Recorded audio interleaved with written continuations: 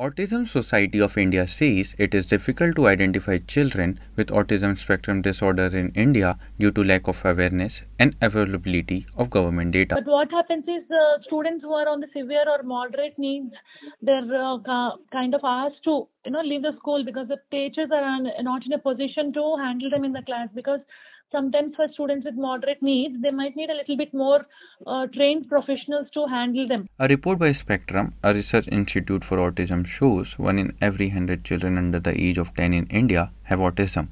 There are 5 different types of autism spectrum disorder, and it is the third most common disorder. I was rejected in a park in HSR third sector. Just my child was pushing other child at the age of 3, and I was asked, why do you bring such children outside to the park? There is no insurance. Please, autistic child goes to a hospital, they claim, you can't claim.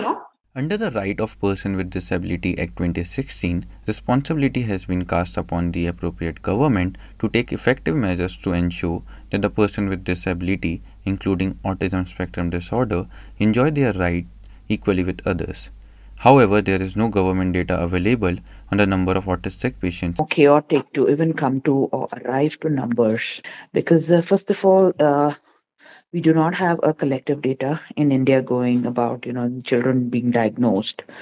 Secondly, not all cases are reported. Neurology India says there is an urgent need to study the burden of autism spectrum disorder in India. This is Aditya Pandey reporting for City Cars.